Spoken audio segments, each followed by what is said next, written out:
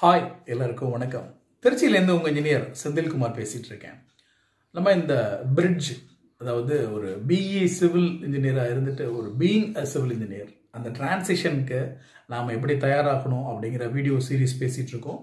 இன்றைக்கி ரெண்டாவது வீடியோ. இன்றைக்கி நம்ம பேச போகிற விஷயம் சேலரி, சம்பளம். இது நிறைய பேர் மனசில் நிறைய சந்தேகங்களை உருவாக்கக்கூடிய விதமாக இருக்குது. நம்ம கூட படித்தாங்க, வேறு டிபார்ட்மெண்ட்டில் படித்தாங்க, அவங்க நிறைய சம்பளம் வாங்குறாங்க. இப்போ நம்ம கூட படிச்சுட்டு வேறு நிறுவனங்களில் ஒர்க் பண்ணுறவங்க நிறையா சம்பளம் வாங்குறாங்க. அதை விட கடுமையாக உழைக்கிறோம், நமக்கு சம்பளம் குறைவாக இருக்குது அப்படின்னு சொல்லி இந்த சம்பளத்தை குறித்து, மணி டிரான்சாக்ஷனை குறித்த ஒரு மிகப்பெரிய சந்தேகங்கள் இருக்குது நம்ம மனசில். இது குறித்து நம்ம இந்த வீடியோவில் பேசுவோம்.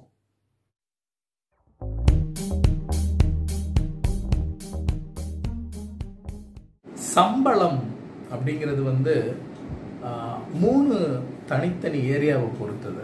ஒன்று வேலை செய்கிற நாம, இன்னொன்று நமக்கு வேலை கொடுக்கக்கூடிய நிறுவனம், மூணாவது அந்த இண்டஸ்ட்ரியோட நார்ம்ஸ். இந்த 3 விஷயங்களை பொறுத்தது. ஒரு ஃப்ரெஷர்னா அவர் எவ்வளோ சம்பளம் வாங்குவார் அப்படின்னு சொல்லிட்டு நம்ம இண்டஸ்ட்ரியில் பொதுவாக ஒரு நாம் இருக்கும், இவ்வளோ பணம் கொடுக்கலாம், ஒரு 10,000 20,000 ஏதோ ஒரு அமௌண்ட் ஒன்று இருக்கும். இது இந்த அமௌண்ட்டை எது முடிவு பண்ணுது அப்படின்னா, நாம் வேலை செய்ய போகிற அந்த நிறுவனம், எப்படிப்பட்ட நிறுவனங்கள் எவ்வளவு சம்பளம் கொடுப்பாங்க அப்படின்னு சொல்லிட்டு அதுக்கு தனியாக ஒரு ஸ்ட்ரக்சர் இருக்கும். ஒரு ஸ்மால் அண்ட் மீடியம் ஆண்டர்பிரனராக இருக்கிறாங்க ஒருத்தவங்க, ஒரு வளர்ந்து வரக்கூடிய ஒரு நிறுவனமாக இருக்கிறாங்கன்னா அவங்க ஒரு பே ஸ்கேல் வச்சுருப்பாங்க. அதாவது மினிமம் இவ்வளோ இந்த ரேஞ்சில் கொடுக்கலாம் ஒருத்தருக்கு அப்படின்னு சொல்லி.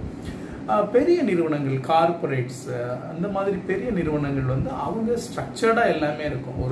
ஒரு ஃப்ரெஷர்னு வந்தால் அவருக்கு இவ்வளோ அளவு தான் அவருடைய பே ஸ்கேலு, இதில் மற்ற அம்யூனிட்டிஸ்லாம் சேர்த்து ஒரு பர்மனெண்ட்டாக ஒரு அமௌண்ட்டே ஃபிக்ஸ் பண்ணி வச்சுருப்பாங்க. டோட்டல் அந்த சேலரி ஸ்ட்ரக்சரே இருக்கும், அதில் பெனிஃபிட்ஸ் எல்லாமே சேர்த்து ஒரு ஸ்ட்ரக்சர்டாக இருக்கும்.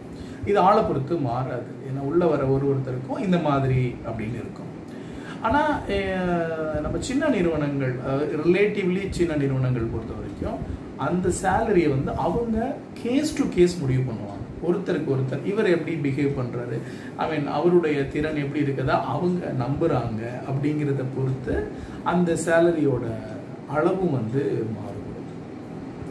இப்போ இந்த தனி நபர், அதாவது வேலைக்காக போகிற நாம எப்படிப்பட்ட நிறுவனத்தில் இருக்கிறோம் அப்படிங்கிறத பொறுத்து இந்த சேலரி மாறுதா அப்படின்னு கேட்டால், நாம் ஒரு பெரிய கார்பரேட்டில் போனோம்னா நாம் எப்படிப்பட்ட ஆளாக இருந்தாலும் நம்ம அந்த வேலைக்கு தேர்ந்தெடுக்கப்பட்டோம்னா அந்த சேலரியில் சேஞ்ச் கிடையாது. ஆனால் அது இல்லாமல் சிறிய நிறுவனங்களாக இருந்தால், அதை விட சிறிய நிறுவனங்களாக இருந்தால் அந்த சேலரி அவங்க முடிவு பண்ணுறது நம்மளை எப்படி எக்ஸ்பிரஸ் பண்ணுறோம், நம்மளுடைய திறனை என்ன காமிச்சிக்கிறோம் அப்படிங்கிறத பொறுத்து பெரிய அளவில் மாறுபடக்கூடிய வாய்ப்பு இருக்கு. ஆனால் இப்போ அடிப்படையில் இந்த சேலரி அப்படிங்கிறது என்ன அப்படின்னு நம்ம புரிஞ்சுக்கணும். அதாவது நம்ம முதல்ல பேசணும், ஒரு வேலைன்னா என்ன அப்படிங்கிறத பற்றி பேசணும். அதில் நம்ம என்ன பேசணும்னா, அந்த நிறுவனம் நமக்கு வேலை கொடுக்குற அந்த எம்ப்ளாயர், அவங்களுடைய தேவை என்ன, அவங்களுடைய ப்ராப்ளம் என்ன, இதை நாம் எந்த அளவுக்கு நம்மளுடைய திறன் மற்றும் நம்ம நேரத்தை கொடுக்கறதன் மூலமாக சால்வ் பண்ணுறோம் அப்படிங்கிறது தான் அடிப்படை. ஸோ நம்ம அந்த நிறுவனத்துடைய வளர்ச்சின்னு சொல்கிறத விட அவங்க என்ன டெலிவர் பண்ணுறாங்களோ, இது ப்ராடக்ட்ஸாக இருக்கலாம், இல்லை சர்வீஸாக இருக்கலாம், வாட் எவர் மேபி. இப்போ நம்ம இண்டஸ்ட்ரியில் ப்ராடக்ட்ஸ் அப்படின்னா ரெடி பில்ட் ஹவுசஸ், இல்லை பிளாட்ஸ், இந்த மாதிரி வாட் எவர் மேபி இதை அவங்க சேல் பண்ணுறாங்க அப்படின்னா அது ப்ராடக்ட்ஸில் வரும். சர்வீசஸ்னால் ஒரு கான்ட்ராக்டிங் ஒர்க் பண்ணாங்கன்னா அது சர்வீசஸ்.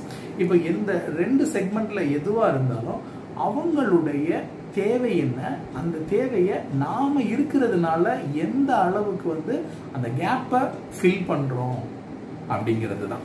ஸோ இப்போ இதில் நம்மளுடைய ரெஸ்பான்சிபிலிட்டி என்ன, நமக்கு நம்ம என்னென்னலாம் பண்ணி முடிக்கணும், எவ்வளோ நேரத்தில் பண்ணி முடிக்கணும், இந்த மாதிரி நம்மக்கிட்ட அந்த ஜாபுக்குரிய டிஸ்கிரிப்ஷனை, அந்த ப்ரொஃபைல் எல்லாமே கொடுத்துட்டா அதை நோக்கி நம்ம ட்ராவல் பண்ண முடியும் அப்படின்னு நம்ம பேசணும்.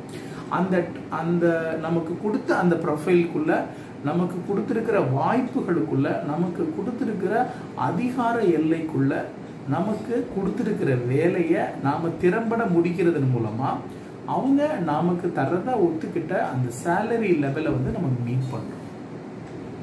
இந்த சேலரியானது ஒரு எந்த அளவுக்கு வந்து வளரக்கூடியதுன்னா, நாம எந்த அளவுக்கு அஸ் அ பர்சனா நம்ம குரோ ஆகிறோமோ அதை பொறுத்து இது ஆட்டோமேட்டிக்கா குரோ ஆகும்.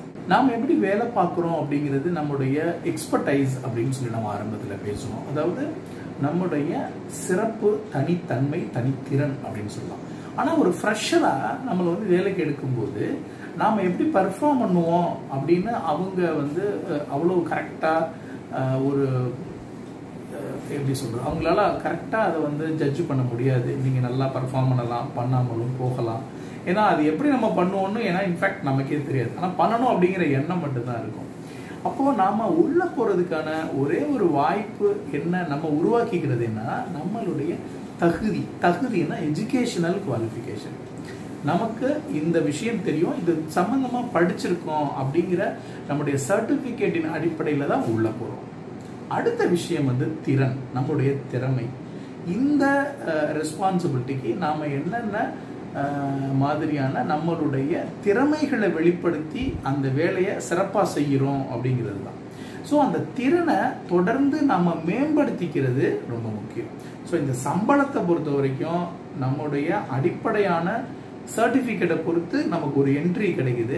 ஆனால் அந்த என்ட்ரி உள்ளே போனதுக்கு அப்புறமா நம்ம சுற்றி நம்ம விழிப்பாக இருக்கும்போது நமக்கு மேலே இருக்கிறவங்க, அவங்களுக்கு மேலே இருக்கிறவங்க, அவங்க செய்கிற செயல்பாடுகள், அவங்களுக்கு இருக்கக்கூடிய தனித்திறன்கள், இதெல்லாம் நாம் தெரிஞ்சுக்கிட்டு நாம் எப்படி அந்த பர்டிகுலர் ஸ்கில்ஸில் நம்மளை வந்து எக்யூப் பண்ணிக்கணும், நம்மளை எப்படி வந்து அந்த திறனை நம்மளை மேம்படுத்திக்கணும் அப்படின்னு யோசிச்சு அதை மேம்படுத்துறதன் மூலமா நம்ம கேரியர்ல அடுத்த லெவலுக்கு போக முடியும்.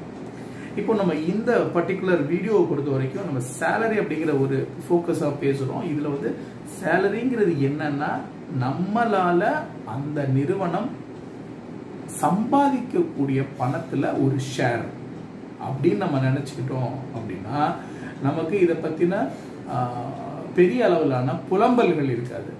நான் வந்து இவ்வளோ ஒர்க் பண்ணுறேன், இவ்வளோ நேரம் ஒர்க் பண்ணுறேன், ரொம்ப கடுமையாக ஒர்க் பண்ணுறேன், எனக்கு சேலரி ரொம்ப கம்மியாக இருக்குது அப்படிங்கிற எண்ணம் நிறைய நண்பர்கள் மனதில் இருக்கலாம்.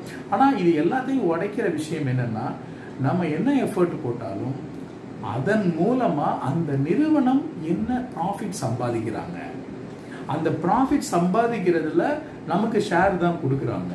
அது அந்த பகுதி, அந்த அளவு என்ன அப்படிங்கிறது நிறுவனத்துக்கு நிறுவனம் மாறுபடும். அப்போது உண்மையிலேயே நம்மளுடைய அந்த ஒர்க் வந்து பெரிய அளவில் இம்பேக்ட் கொடுக்க முடிந்தால் நமக்கு மேலே ஒர்க் பண்ணுறவங்க நிச்சயமாக நம்மளை நோட்டிஃபை பண்ணுவாங்க, நம்ம கேரியரில் க்ரோ ஆகலாம். ஸோ இந்த சேலரிங்கிறத வந்து எனக்கு தெரிஞ்சு நான் என்ன ரெக்கமெண்ட் பண்ணுவேன்னா, இந்த ஃபேஸில் இனிஷியல் 1 or 2 years நாம் இந்த இண்டஸ்ட்ரியில் என்ன பண்ண போகிறோம், எப்படி கற்றுக்க போகிறோம் அப்படிங்கிற ஒரே ஃபோக்கஸ்டாக இருந்தால் மட்டும் போதும்னு நினைக்கிறேன். ஏன்னா அப்படி இருந்தால் மட்டும்தான் நாம் நிறைய விஷயங்களை கேதர் பண்ண முடியும், நமக்கு எந்தெந்த ஸ்கில் வேணும் அப்படிங்கிறத தெரிஞ்சுக்க முடியும். அப்போ தான் அந்த ஸ்கில்லை டெவலப் பண்ணுறதுக்கான முனைப்புகளை நம்ம எடுப்போம். அப்போ நம்ம இந்த 1 or 2 years time period, 2 years time period வந்து ரொம்ப ஸ்ட்ரிக்டாக நமக்கு அவங்க இந்த இண்டஸ்ட்ரி நாம்ஸை சொல்லி கொடுக்குறாங்க, இந்த இண்டஸ்ட்ரியில் நம்ம ஒர்க் பண்ணுறதுக்கான வாய்ப்பை ஏற்படுத்தி கொடுக்குறாங்க அப்படிங்கிற மனநிலையில் நம்ம அப்ரோச் பண்ணோம் அப்படின்னா ஒவ்வொரு நாளும் நாம் ஒரு புதிய விஷயங்களை கற்றுக்கிட்டு நம்ம கேரியரில் அடுத்த லெவல் நோக்கி முன்னேறி போகிறதுக்கான வாய்ப்புகளை நம்ம முழுமையாக தேட ஆரம்பிப்போம். ஸோ சேலரி அப்படிங்கிறது ஒரு 2 yearsக்கு நம்மளுடைய சர்டிஃபிகேட்டை வச்சு நமக்கு கிடைக்கிற ஒரு காம்பன்சேஷன். அந்த 2 வருஷத்துல நம்ம கத்துக்கிட்டு நம்மளுடைய திறனை வெளிப்படுத்துறதன் மூலமா நிச்சயமா நாம கேரியர்ல அடுத்த லெவல் முன்னேற முடியும். சேலரி அப்படிங்கிற விஷயம் வந்து நம்முடைய டைம் அண்ட் எக்ஸ்பர்டைஸ்க்கான காம்பன்சேஷன்ங்கிறத புரிஞ்சுக்கிட்டு அதை எப்படி வளர்த்துக்கணும் அப்படிங்கிறத பத்தி நம்ம யோசிக்கலாம். இந்த சீரீஸ்ல நாம அடுத்த வீடியோல இன்னொரு சப்ஜெக்ட் பத்தி பேசுவோம். தேங்க்யூ. தேங்க்ஸ் ஃபார் வாட்சிங்.